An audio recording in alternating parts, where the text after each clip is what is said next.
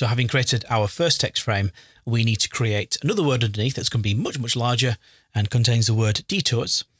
And we've already done the bulk of the work, so we can hover our cursor over that text frame.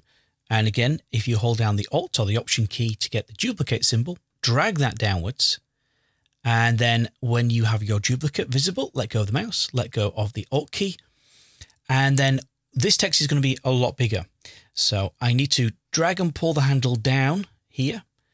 And then I'm going to hover my cursor over the text frame. Now notice that I haven't switched to the type tool yet, because if you hover your selection tool over any characters in a text frame and then double left click, it will take you straight into type editing mode. Notice that it switches to the type tool, and wherever you double left click, that's where the type tool will be flashing away.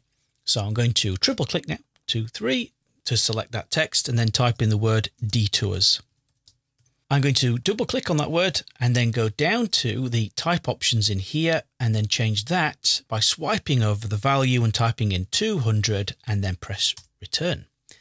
And we get the text inside of there. Now, again, this is another reason why I've kept the width of my text frame very, very wide in here so we can fit all the characters in there.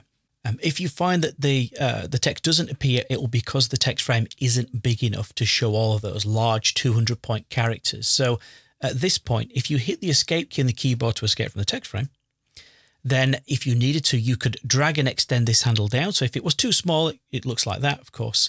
The telltale sign is that there is a red square at the lower right-hand side, which tells you that some of your text is not visible in the text frame. It's called overset text.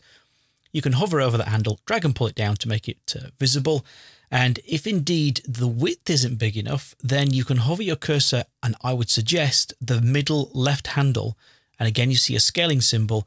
Rather than dragging out the left-hand side and then going to the right-hand side and dragging it out, just hover your cursor over that left handle, hold down the Alt key and click and drag. Now, it won't create a duplicate in this case, but it will pull the handles out on both sides equally.